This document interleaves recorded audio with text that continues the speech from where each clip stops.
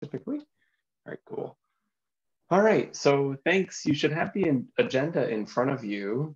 I think there's a couple things that are at the top that I moved to the top. April 30th. Yeah, deadlines. And then I wanted to get Yash's thing up there about standardizing repo structures, because poor Yash's work is always at the end of our meeting agendas and we always run out of time.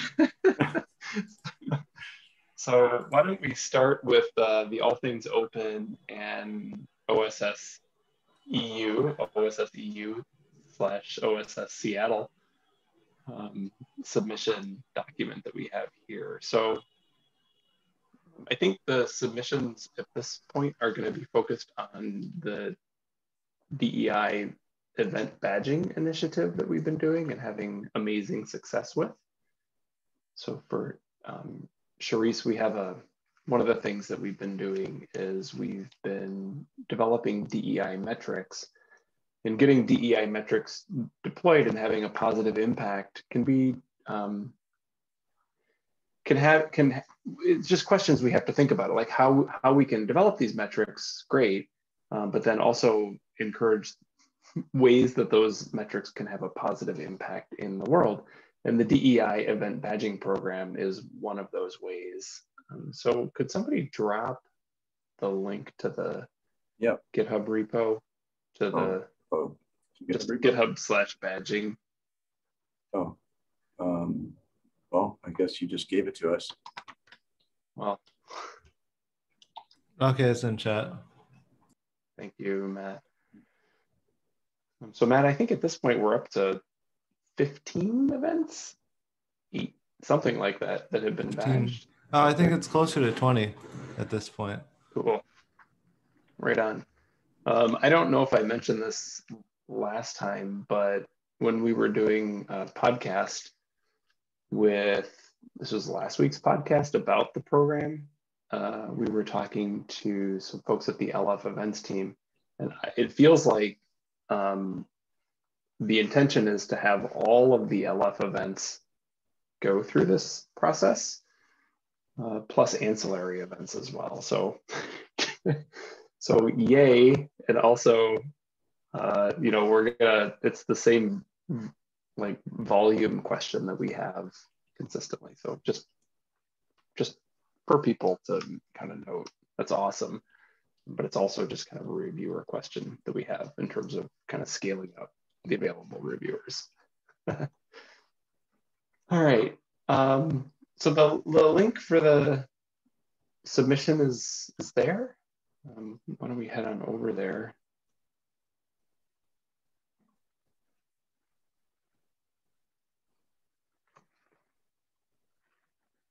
Matt, do you know, or Ruth, is Ruth still on? Ruth is not. Ruth is on. I'm sure. Is this the one that you want us to be on, Matt? Oh, you're there. Yes, thanks, Sean. Sure. So do either of you know, Ruth or Matt, kind of the size limits for the DEI? Sometimes, have you taken a look at the submission criteria? guidelines? Like sometimes it's 200 words and sometimes it's like 20 questions. They have no specific requirements for length that I could find when I went through like half the application process to finally get to the word count and everything. And they don't have any specific things about number of words, but they do have like describe your project in a way that we can understand it and all this like kind of nebulous stuff. But this is the conclusion we came to based on that description of like what you're supposed to put in. Like, they say the more you describe it, the better chance you have of like the more easily you can read it, the description, the easier chance it has to get in as like a speaker thing. So clarity. The clarity matters most, I think. And I'm sure foregrounding the affiliation with the CHAOSS project will be helpful as well. Do you want to put a paragraph in there, Sean? Just like here, like. The beauty of it. I mean, I don't know if I can write like this is written, but I also can try. Yeah. Something like that. Anonymous, you know yes. I mean? Yeah. Yeah, and to be honest with you, when I can actually get on this page, I was going to change out beauty to importance. I can do that. Look, you can do it without even doing it. Hey, Sean's in trouble now because you know how I like to reword. That was me that did it, so I'm in trouble. Oh, Matt's in trouble then. Yeah, because I could break up a little preview in the agenda, but it doesn't want to pop up and open the actual thing. I don't know why. Maybe because I have 100 tabs open. Could be. Yeah, I don't really love this new feature. So if you, there's the a new doc feature. Oh wait, I found the copy. All right, I'll just make another. Yeah, it's the new Google Doc thing that gives you the preview. And up in the upper right corner, there's like a pop it out to a new tab. Yeah, that's what I got. Okay. Oh, really? Okay. No, not where you are, Sean. Don't worry. Okay. Go on. Easily distracted. So I like importance, but what about value? That works too. I just didn't like the word beauty. It just didn't seem to drive the point Matt was trying to make. Mm-hmm. But I do like value too. Okay. I know the word beauty definitely intimidated me. Like, I don't know how to write like that using those words. I didn't think people would get the point Matt was trying to make. I think you're right. Is this okay, Matt and Ruth? Are you okay with value? Yeah, totally. Awesome. And Matt, excuse me, Matt and Ruth, this is a lightning talk, is that right? No, I'll let you go, Ruth. Yeah. I mean, making the assumption that they're going to be live in Dublin, which we're all hoping for. Will you be able to go for just a lightning talk? If not, then I would say push to make it a full one. I mean, for and OSSEU. Yeah. ATO isn't an adjacent event, like right before OSSEU? I thought it was going to be virtual this year. No. I can look in my emails. So if we're going in person, I think it's worth it to make it a full talk. Yes. Ruth, you can share your opinion on that too. Well, and Yeah, sometimes I you can think- get funding for full talks and not for lightning talks. Yeah. Bringing it up. I think a full talk will also like do justice to the presentation, show out some of the submissions we've had and badges we've awarded and a whole lot of good stuff. Sure. Yeah. So if ATO is virtual, maybe we can just keep it with this, what we have here, and clearly we'll have more time to rework a longer submission for OSS. Go ahead. Yeah, my experience with virtual conferences is lightning talks are better received than full talks. Cool. So, and as far as I understand, OSS EU is in Seattle. Yeah, I've heard that rumor as well, but I haven't seen anything official. Yeah. What? You got it. No. That's true. No. There goes my incentive to apply. Yeah. So reading through the ATO thing, it talks about people getting vaccinated in the Southeast. The CFP closes this Friday, and that it's going to be in October, but yet OSSEU is supposed to be the end of September. ATO, their save the date website page says Raleigh in October 17th to the 19th. Yeah, so unless they're changing the dates for Open Source Summit EU as well as the town and country, then they're not together, if that's important. It's not. Okay. And it sounds like they're both in person at the moment. Yeah, hoping to be. Okay. So Matt, is there a distinction when you were looking at the ATO stuff between a lightning talk and a full presentation? Like, I only looked at OSS EU so far. I haven't looked at ATO. I can put an action item in to do that, or Yeah, Okay. ATO Okay, is due for Friday. I looked at ATO today, so I didn't see the option for a lightning talk, but there was an option, a 15 minutes option for there's a way they described the talk. There's a particular description, something like a short form of a 45 minutes presentation. There's a particular so they have that option. Then they do not have a lightning talk option, but that 15 Okay. minutes option, and then a full session and keynote and Cool. workshop. So yeah. Okay. So no lightning talk. Okay. Matt, could you? And even if it's in person and it's moved from Europe to Seattle, I think getting funding for a lightning talk might be easier in country than international. My concern is y'all get the talk in and it's only a lightning source and you can't get any funding to go. So I want to make sure you have the best chance of actually going to present it.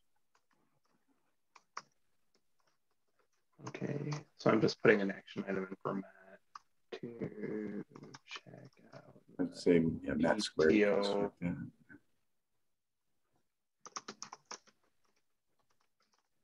Okay. And I'm also trying to see if anyone's heard that rumor about it moving to Seattle. Yeah. Double check me. I heard it, I think, from a fairly authoritative source. So I suspect you know something. And so Matt, sometimes, as Sean had pointed out, these submissions, it's like a series of questions. You know what I mean? Like, who's the audience? Like, why? Yeah, Why do we actually, care? since I'm going to be gone for the next meeting, I wanted to ask Ruth, would you be able to take up this action and to look at the capability of the ATO submission? Okay, so I think I looked through that also, and the different questions there were okay, the talk title, the abstract, right? And there was no limit for the abstract. And then speaker, each you have the speaker bio, and if you're adding like a second speaker, right? And I think they did not ask about there was no question about audience, right? As of other conferences where they ask, okay, what is expected of the audience, or what do you expect the audience to know before this talk? So they are just those There is or is fields. not that question. Yeah. Is that Not. question there or not? Okay, that's what I thought. Not. So it's just No. abstract speaker and second speaker. Yeah, if you're adding a second speaker, then the title of the talk. Oh yeah, talk Okay. title. That's for ATO. Yeah. Gotcha. But Thank you for I looking. think OSSEU has like a whole lot of fields. Gotcha. They have a whole lot of fields. Okay. Ruth, do you plan on going to ATO? Do you have any hopes of getting to LA? Yeah, I do. Actually, part of the perks for GitHub Stars is they could, fund a conference, fund conference travels for you. So I could, if it's going to be in person, I would either apply if there's funding from ATO or OSSEU, or talk with GitHub. Okay. Would you have a preference, Ruth, for OSSEU or ATO? I mean, we can always put you down for either. Or both. Any of them. Okay. Both. Yeah, either or both. Okay. Okay, so maybe for the ATO, Matt, would you plan on going to ATO? Yeah, I'd like to start going. If they're in person, I'd like to start being able to go to ATO or OSSEU or possibly both. Okay, so for ATO, I think we have pretty much everything we need, it looks like. Yeah. And so for Yeah. speakers, Matt, could we put you, and Ruth, could we put you down? I want to allow Ruth, if you want to be primary, I'm going to give you that spot. Yeah, you're going to take it. I mean, ultimately, you can figure that out later. Yeah, but yeah, you can that's list true. one. Correct. You can list each other in whatever order you choose. It might help if Ruth is first. Ruth, Oh, are that's you fair. okay with Yeah. Oh, I hate yeah. to say it, but it might help, No, I think that's especially fair. for OSS. Ruth, are you okay with that for the Yeah, sure. I am. ATO? And okay. Yeah. And then obviously if like from a funding perspective, we can work that out. Okay. In some Okay. form or fashion, I think. Cool. Right on. Okay. Well, just thank need you, I everybody. guess what you need is a talk title. That's the only thing. It's at the top. I thought that was the title. Oh, that is the talk title. Okay, there we go. Yeah. All right. Or should we make it into something catchy? So No, it doesn't need to be any more catchy than that. Now Didn't you see have it. talked to, yeah, basically now Ruth entering into the competition is a matter of basically copy and paste. Right on. So Ruth, can you do the submission or do you want somebody else to do it? Okay, so For ATO? I think I've had some issues with submitting, right? Even Okay. I wanted to submit it, but it kept giving an error or something. I do Gotcha. not know why it does that. Matt, would you be able to submit? Yeah, I can submit. Due Friday. So I'll just send you I'll send you my details, Matt, via Signal. That's good. And if you send me your details, can you also send me the link to the CFP? I've had trouble finding Yeah, it personally. sure. All right, thank you. This is great. Thank you, everybody. And as was pointed out in the chat, OSS EU is in Seattle. It's official. Like there's a whole website for it. yeah, and Oh, it's okay. confirmed by Red Hat. Are they still calling it OSS EU? Yes. Yes. Okay. So what we're hearing is that Washington is seceding from the United States and joining the European Union. Just temporarily. Yeah, I mean, I wouldn't doubt it. That's hilarious. Nothing surprises me anymore. The EU has agreed to this because they don't have to worry about any shared border conflicts with other portions of the European Union. That's right. Awesome. And I All thought right, they were going cool. with the EU one only because they felt like they had a better chance of getting that.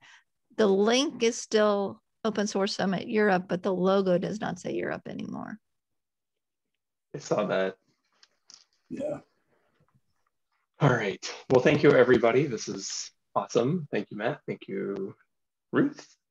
Right on. So, Yash, you are up. We are not going to push your work. We're not going to push your work to the end. So why don't you tell us what's going on? So everyone, we are looking for a standard structure in the README files for each working group repository. And here's the proposal. Here's the structure, proposed structure. Once on screen. So it's almost finalized. I just have to take feedback from 2 more working groups.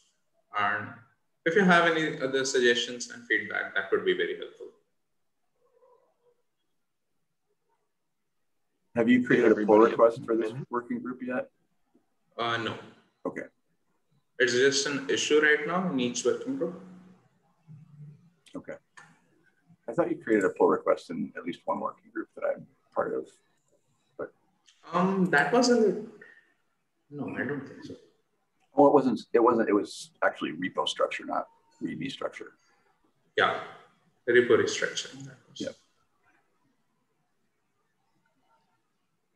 So if people have comments, you want to take us just a minute to take a look at this? This has been, as Yash had pointed out, through a couple iterations, I think with different people. After our community call, I wonder if something about under participate, like, are you new? And ultimately some reference to a mentoring program or guidance program or onboarding program for the project or working group. Well, we did just start the it's an office ambition. hours Slack channel. Oh, that's probably in my mail. I invited you.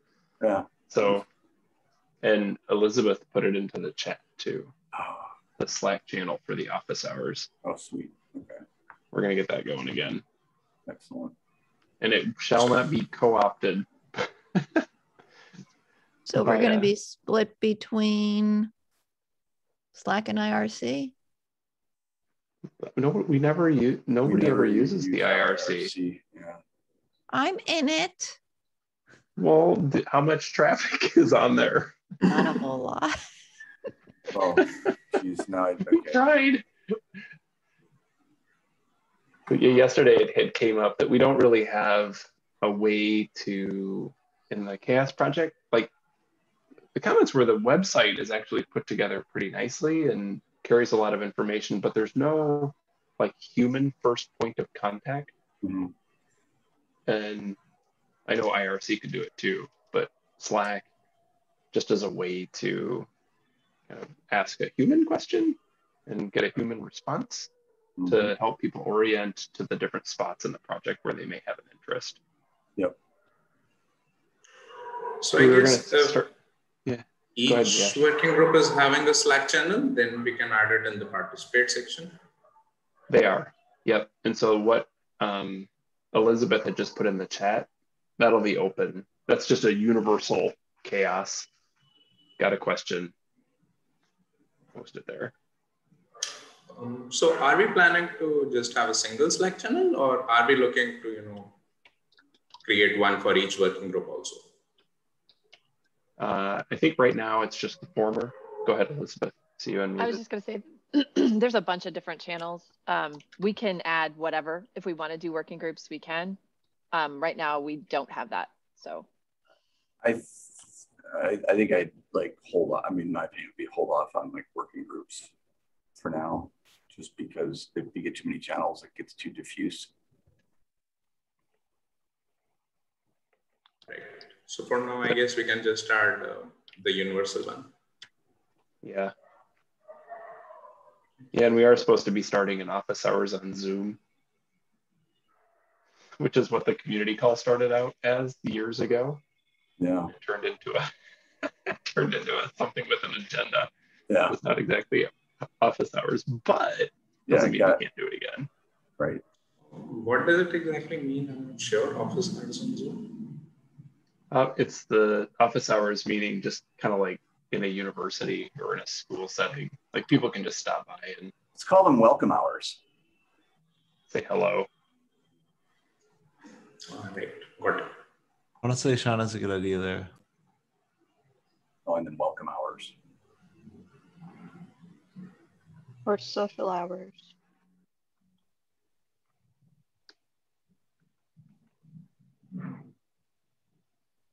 So Justin just put something in the chat. Oh yeah. You have to help. You're gonna. You have a pointer. You can't just say that. Yeah, if you send Matt German a link, he'll put a grad student on figuring that out. No. For context, this is something that we're trying to figure out in at least with work. We were trying to set up a private Slack server to a public like course chat room. Yeah. I don't know how familiar you are with Matrix or Element, but we have the IRC channel we already have is set up with a Matrix room. Matrix has integrations ready that support IRC, which we already have set up, as well as Slack. And actually, I've been using that bridge recently. It works really nice. It actually is one of the best like chat bridges I've worked with. So I think it's possible to still connect the folks that are in the IRC, because like Amy mentioned, it's like there's still folks that are there, but you have to remember that everyone has different platform preferences, and folks that have been doing open source for decades or many years are really familiar with IRC because that's been around since 1989. And you're just going to get different folks on different platforms. So bridges can be really cool. And since we already have a Matrix room bridge to IRC, a Slack bridge is really easy to set up. I'd be happy to chat with someone like how to do that. That'd be great. And don't we have a metric about this? We have a metric that takes Slack communication into account somewhere. Chat platform inclusivity. Isn't there something to be said about that? No, there's. I've been part of discussing a metric that includes. We have a metric. Yeah, I know. We do. I just don't remember what working group it's in. It was in this one. Was it? Okay. Chat platform inclusivity is actually something that Justin brought forward as a metric. So, so the point, Good job, Justin. Maybe I will connect with you. So the point here is that matrix is actually kind of the main point of entry, and matrix serves as a way to kind of observe the IRC channel and participate in that channel, and also observe the Slack channel and likewise participate in the Slack channel. Is that right? Yeah. So since we have just the one CHAOSS community channel in IRC, that could be like a community channel on the Slack, and that would be the one. We could still have different working group rooms, and if we want to bridge those to IRC, we could cross that bridge later. But we could start with just the one community room or something like that. Gotcha. Okay, I'll take a look. Do you have the link to Matrix? Yeah, just matrix.com. That'd be cool. Thank you. All right. Yes, we are done. Yeah. Do you have any? Seems like people are okay with the standard structure on the README. We had a little detour there. Yeah, I think we just adapted it, but that would apply to all working groups. Mm-hmm. Do you want me to open the issue, Yash? Or are we good? Okay, good. So I'll stop here for a second. Do people have other thoughts on the README or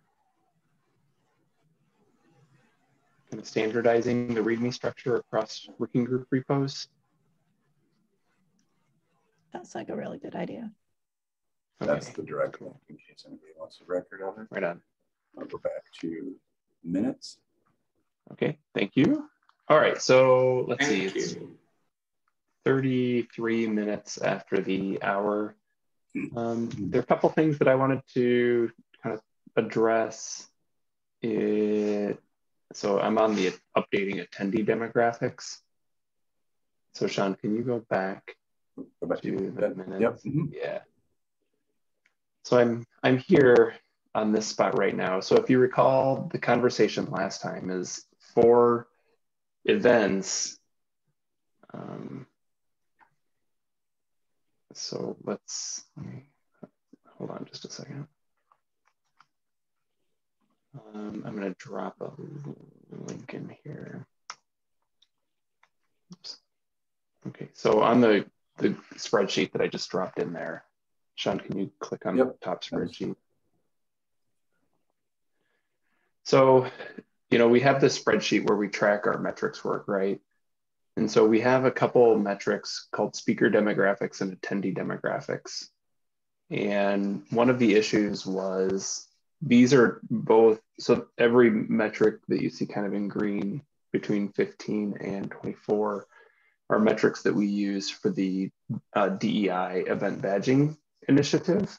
So as events submit their request for a badge, these are the questions that we ask, right? So how attentive are they to speaker demographics? How attentive are they to diversity access tickets?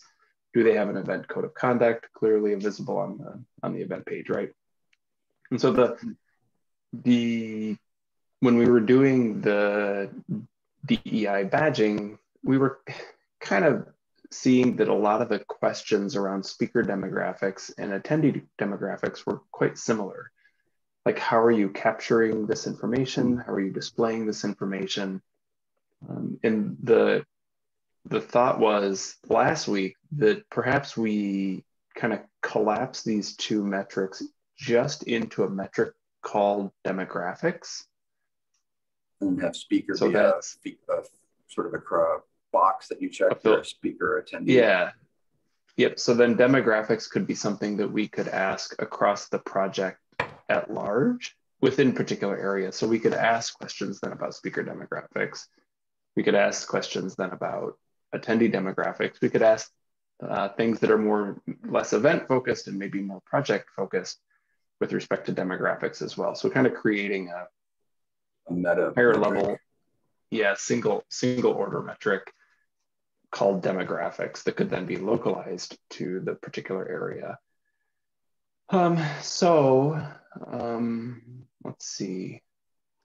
So I'm kind of in this spot right there. So if you click on the GitHub link, or there's a link to another Google Doc over here. This one. There's a pull request. Go down. Yeah, that one right there. Oh shoot. That's me. Hold on. Sorry, I could probably, if I had saved login as CHAOSS, it would have worked. There we go. It looks like I have access now. Anyway, the idea was to make a more universal demographics metric. And I'm just kind of curious as to what people's thoughts are on this. I assume what's in here, Matt, is derived from what we currently have. Yeah, so some of the text that you're seeing in here is the text that existed in the attendee demographics metric. Mm-hmm. So yeah, I mean, some of this needs to be like broadened a little bit. Yeah. So do you want to do that collaboratively right now, or do we want to assign an action item for someone to bring the current two metrics together in draft form? So what I wanted first was just to get people's feedback on this. We had talked about it last week. Just because we talked about it last week doesn't maybe make it so. So what are people's thoughts on, if you go back to that spreadsheet, Sean? Yep. Spreadsheet. Merging these two. Yeah, kind of basically merging those two into a single metric called demographics.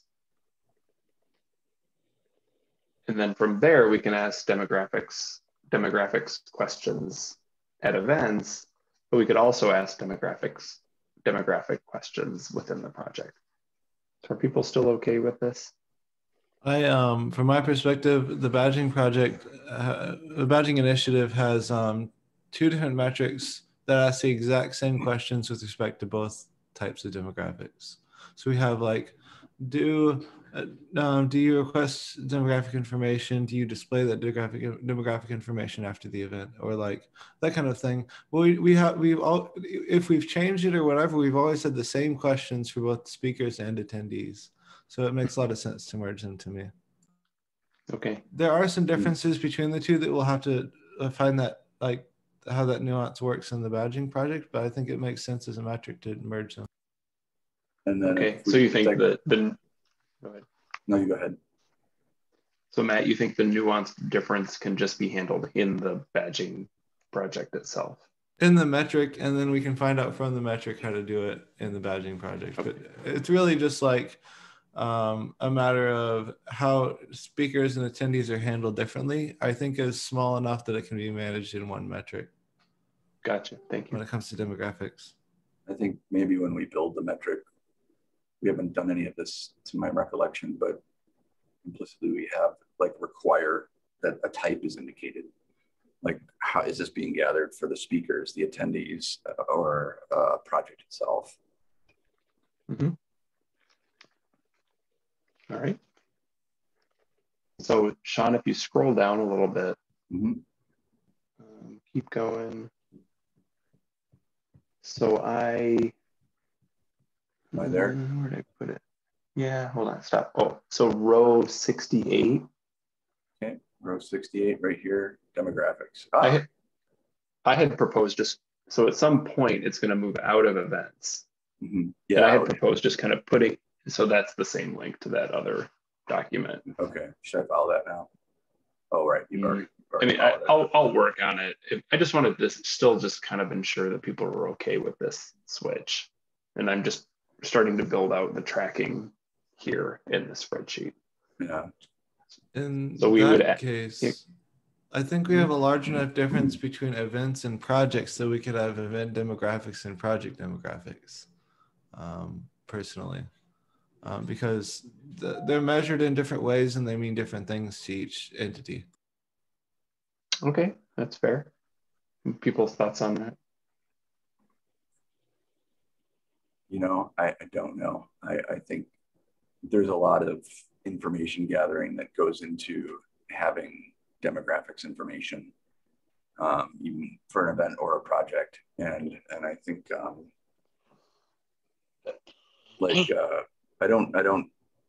I mean, I think like right now when you look at the questions from the attendee demographics, obviously like things like interviews are less plausible for like a project. And so I mean, I think as this develops, just kind of work into the nuance of whether or not they're separate, because I don't know for sure right now. I think Matt's point is well taken, though. Yeah. Like with, like in terms of like data collection strategies, Mm-hmm. like a lot of what we ask is like, is this part of the event registration? Is it part of speaker registration? Like, here's how you can collect this information. Right. And Yeah. then we also turn around and with event demographics say things like, have you displayed your demographics from prior events? Do you have a mechanism by which you will display the demographics associated with this event? Mm-hmm.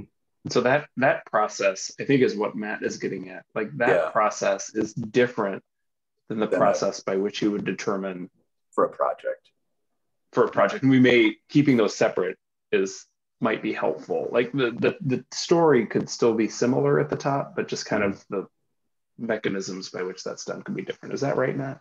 Yeah, because events happen, they're like time bound and they happen in a certain period of time. While projects are an ongoing thing, you have people applying to events. You don't necessarily have people applying to open source projects, so it's a lot different how you collect their demographic information, that kind of thing. Just all these little differences. Yeah, I think that's fair. So actually, I'm going to put in the minutes, actually, event demographics is one metric.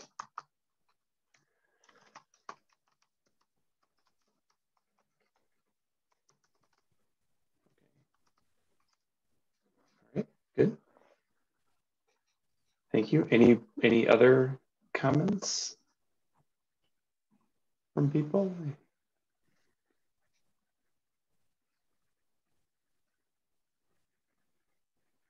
Anybody? I have no more.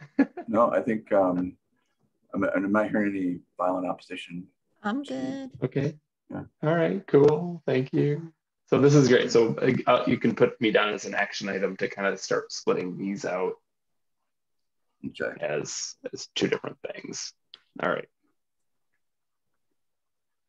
Wow, that's very fancy. Yeah, it found there's a pull request for this one, but I assume that you're not ready to merge that yet. For three, probably not. Just because, just because there's going to be some changes, like more fundamental shifting. I may actually just close that PR without merging it and start over. Okay. Actually, why don't we do that right now? Let's just close that. I can PR. close that.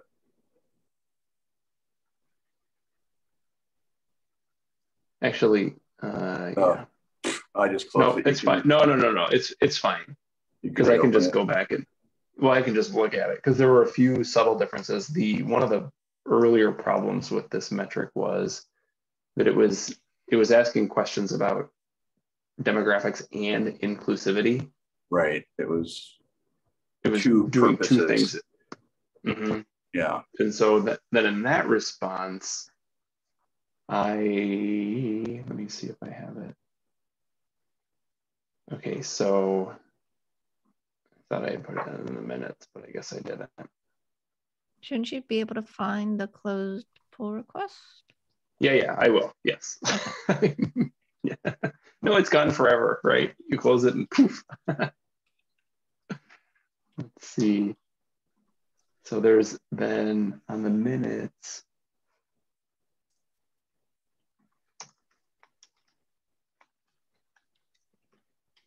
So Sean, do you see that link that I just added? Yes. No. Yes, that one. Correct. The one you just highlighted. Nope. This one. Yep. Okay. So this will be the new one, the new document for. Yeah, exactly. Experience. So then if you can, I mean, there's nothing on it, but you can click that. Oh, that's handy. Yeah, I never saw that before. It's the first time I've seen that. Like you can get rid of those giant links. Links. Google Docs getting smarter all the time. That's cool. And so this is our template for folks new to what we do. Yeah, so this would be more along the lines of, so Matt, I'm looking at you again a little bit. See you, Justin. Bye, Justin. So Matt, I'm looking at you a little bit here too. What happened to my view of people? We are starting to ask this question, I think, in the D&I badging program. Is that right? Or questions like this? The questions of the inclusive experience at the event? Mm-hmm. Yeah, I mean, that's a big chunk of what we're asking about in general, but what in specific? So like how the event is reaching out to participants to ensure that they feel included. Yeah. In a variety of different ways. And so that could be, if I recall like prior conversations, that there are like DEI meetups at the event, or there's an explicit attention to ensuring that DEI related talks are integrated throughout the conference. Does this sound familiar? Yeah, this kind of comes into like, what effort are they doing? Are they placing to ensure that their event is like inclusive? That it comes down to like how much time and work are they putting into it, and how much focus. So what effort is the event putting to? Yeah, and the effort for events is different than the effort for projects. It's a different kind of work. So yeah, more and more this is fairly clearly, these are two different metrics. And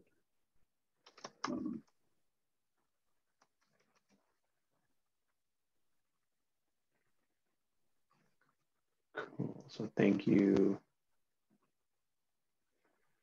And then I think the objectives would be to like. Oh, Sean, could you hop over to the yeah, it says I'm thinking it's yeah. I should be hop back to that page. Ensure. Thank you.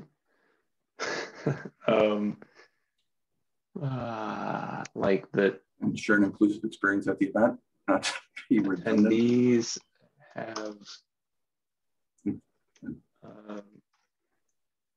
Yep, I know. We only have 1 minute to express concerns regarding. Does that make sense? Yes. Ensuring that organizing. Can you fix that for me? I love how people. Organizing teams are attentive at wording. Yeah, we can are attentive to including newcomers from different,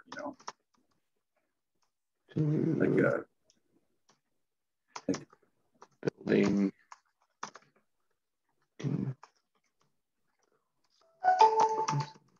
into the schedule. All right, I'll think about this, but okay. Great 80s band, but cool. All right. So we are at the end of time. I heard my phone tell me as such. All right. This is really helpful. So thank you, everybody. Really good. Thanks, Yash, for all of your work on doing that. I'm glad you got to talk through it today. I didn't get pushed. So everybody, have a good week, and we will see you around. Take care, all. Thank you. Bye. Bye, everyone. Yeah. Bye. See you in June. Bye. Oh yeah, Matt.